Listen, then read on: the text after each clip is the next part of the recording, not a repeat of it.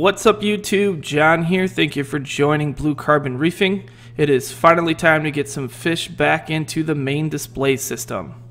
So those of you who are new here or haven't been following along, obviously I've been dealing with a bout of ick in the tank. So I have had all of my fish out of my main system for actually quite a few months, since last December.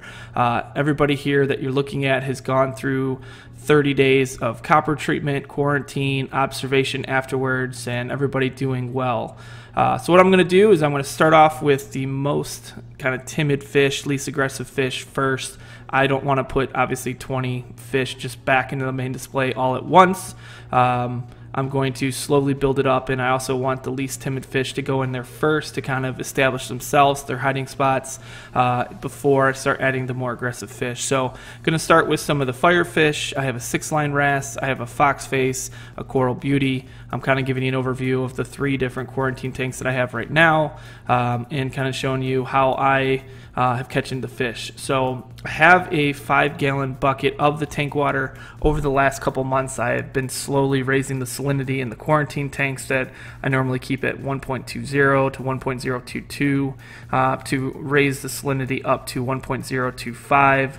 The main display is at 1.026. So pretty close as far as the salinity matching. That way they're going right into the new system, but they're not really having a whole lot of shock.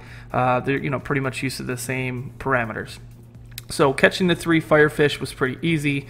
I used a specimen container instead of a net for them, and I'm basically grabbing them by hand and putting them into the bucket. I'm trying not to take any of the dirty water from the quarantine tank and put it into the new bucket. That way when I put everybody in and you see that, I'm just pouring the bucket of the already display tank water that they're sitting in right into the main display, and to me it's just the easiest way to do it. The foxface, and I didn't show you this, but the foxface was probably one of the most difficult because he's poisonous. I was really trying not to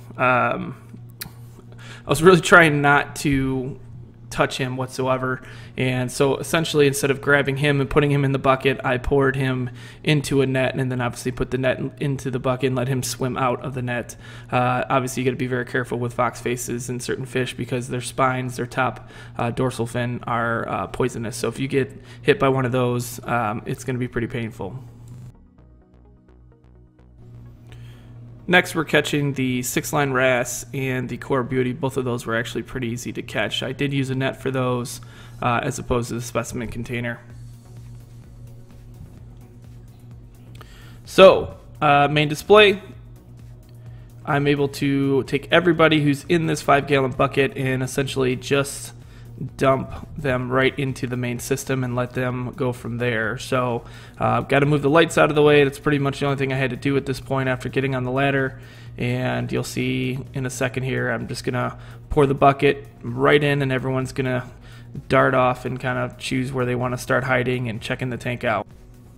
So one thing I would like to add as I am adding the fish, something that I think is really important, is when you are adding fish to the tank, you want to add some form of bacteria. For this case, I was using Dr. Tim's Waste Away. I've already been working or using that on the tank already to try to combat some of this hair algae and bring my nitrates down. What I was going to say though is going fallow, having no fish in the tank for months, all of that bacteria that is in the tank that essentially helps break down the ammonia, the other waste that the fish give off, dies off if there's nothing there to feed it. So putting fish back in the tank before in previous months, I have had a huge algae bloom coming. So this time around I'm going to be adding the Dr. Tim's Waste Away to have that beneficial bacteria in the system to help combat that ammonia and other things that the fish are going to be giving off, as well as now going back to feeding the tank food, which is also putting nutrients back in the tank. One thing that's very important when you do the Dr. Tim's is to turn your protein skimmers off.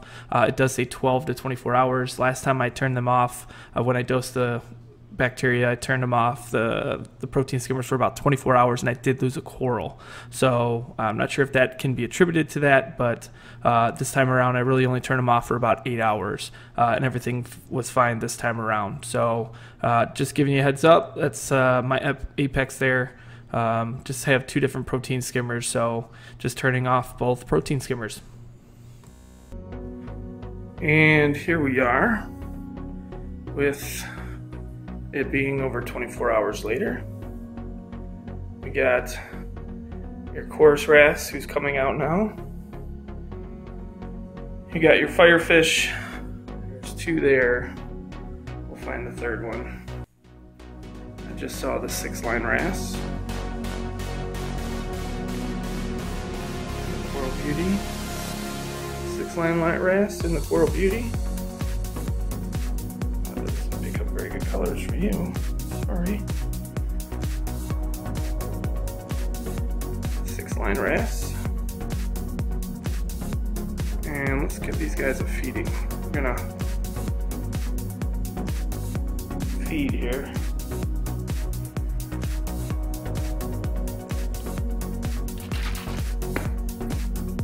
Alright, I'm gonna put a lot in here to make sure everybody's eating.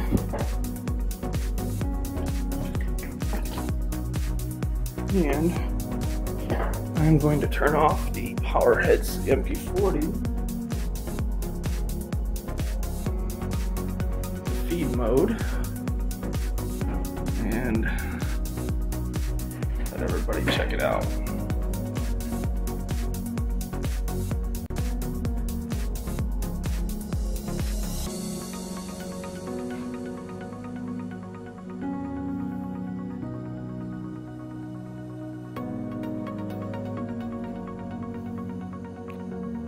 Let's see if I can.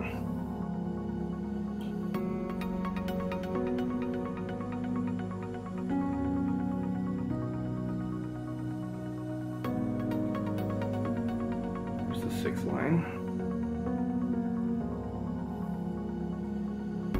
There's all 3 firefish.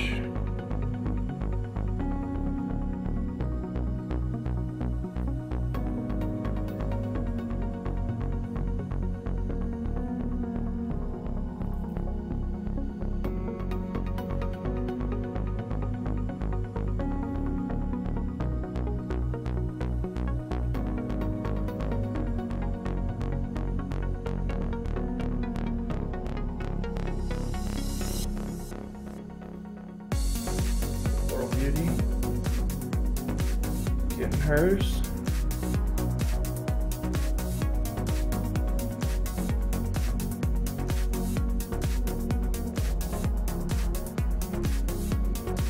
See if we can come around the other side and get the fox face. And fox face is over here, who's just angry right now.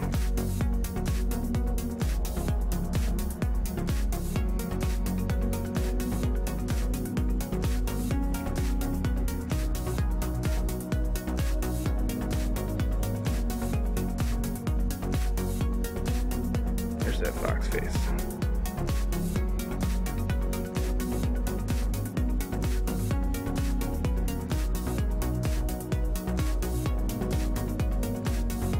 Oh, he's afraid of me.